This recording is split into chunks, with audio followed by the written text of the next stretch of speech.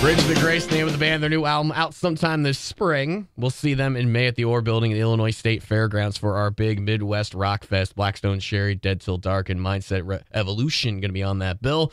You guys are going to be hitting St. Louis. If you want to get a little preview of them on, what is it, Thursday nights? You're at the Firebird, is that correct? Yeah. That is correct. All right. Funnest band you've been out on the road with? Oh, easily Another Lost Year. I wouldn't say easily. No, but- easily, dude. Oh, no, not easily. That was just because we had Twig. We had an awesome merch guy. Yeah. Boy Hits Car They were fun. was they're a guys. great group of guys. Small Empty Soul was fun. Yeah, Empty Small Soul Empty was a lot Soul. of fun. Puddle of Mud was fun. Oh yeah, but the Puddle Well, of Puddle of Mud, They were Puddle of Mud fun. was, was actually the best. it was run we've ever- entertaining. Wes Scantlin in himself is entertaining. The last time I saw that guy was a couple of years ago. I walked on the bus to get something autographed, and his manager's like, "Oh, Wes is in the back. Just go back, say hi." I'm like, "Hey, I'm Wes." He's like, "Oh, I'm Wes too. How you doing?" And he's like, here's some moonshine. Drink. Yeah. I'll sign this." That's his, That's spot on. That's really good. Yeah, that's pretty much. That's a good Wes. that was a fun tour, Yeah, it was without a doubt. different. No, nothing else needed. So it doesn't surprise you they got busted for riding the conveyor belt at the Not airport. at not all. even close. Not at Oh, all. that I was expected so that. 100%.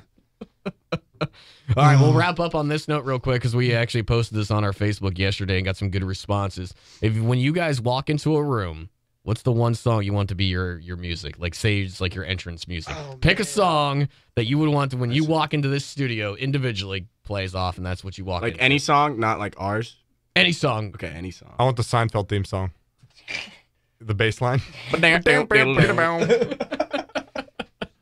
Because I've That's a always really tough closely one. associated myself to George Costanza, so I'd have to say Seinfeld theme song. All right. I used to think about this a lot because I played baseball, and sometimes when you walk up to the plate, they'll play the song, and I was just like, "What do I want my song to be?" I used to think about that because I used to want to be a wrestler.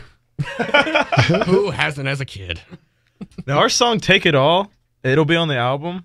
I think it's on YouTube, so y'all could check that out. It's a really good intro. It's got some like toms and like a badass like lead guitar kind of thing going on. It's pretty cool. So maybe that one for me. Anything from Seven Dust. Oh, nice. Just stole mine, too. Now you have to narrow it down. If it is Seven Dust, what song?